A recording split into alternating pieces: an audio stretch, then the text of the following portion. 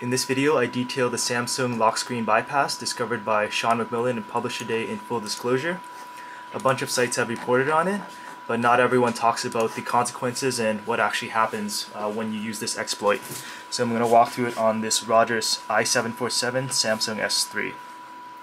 So to start off, it works on any lock screen. So right now I've got it set up on pin, and I'll show it on pattern lock later. So 1, 2, 3, 4.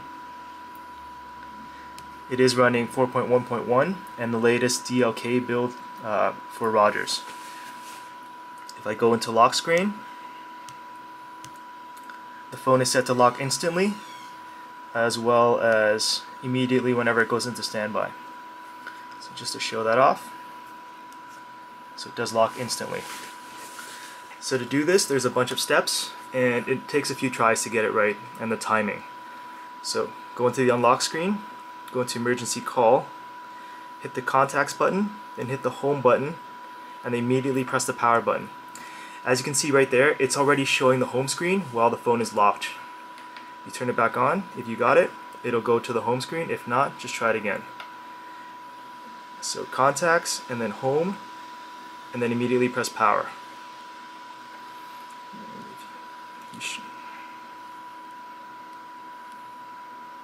There you go. So once you've locked the screen, once you've used this bypass, you can no longer lock the screen. So I'm powering it off and powering it back on, and no lock screen. Off, on, no lock screen. Other things are also affected. No notification tray. And the only way to restore your phone is by restarting it. So again, no notification tray, and powering off doesn't lock the phone anymore. Just going to restart and then show it off with the pattern unlock.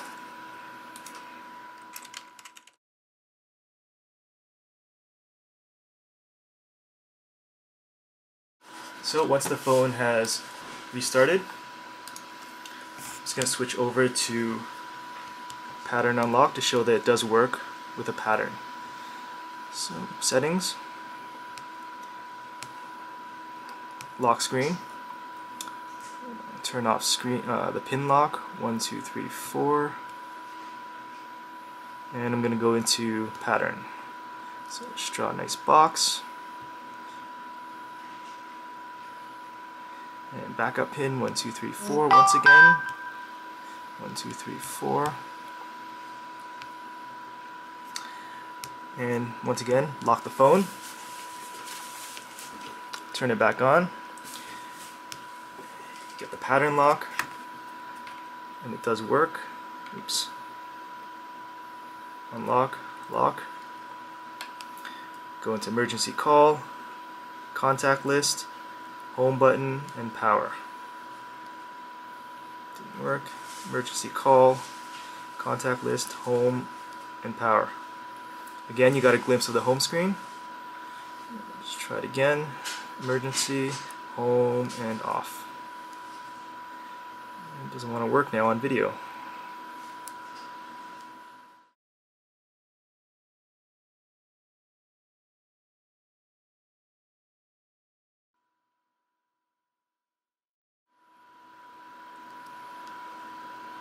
There you go. And once again, you bypass the lock screen. No notification drawer, and locking and unlocking the phone, no more lock screen. The only way to restore the phone is to restart it. So hopefully Samsung patches this bug quickly, and once they do, you can go on to XDA, of course, and if you go into general and go into the sticky, the links are in the description.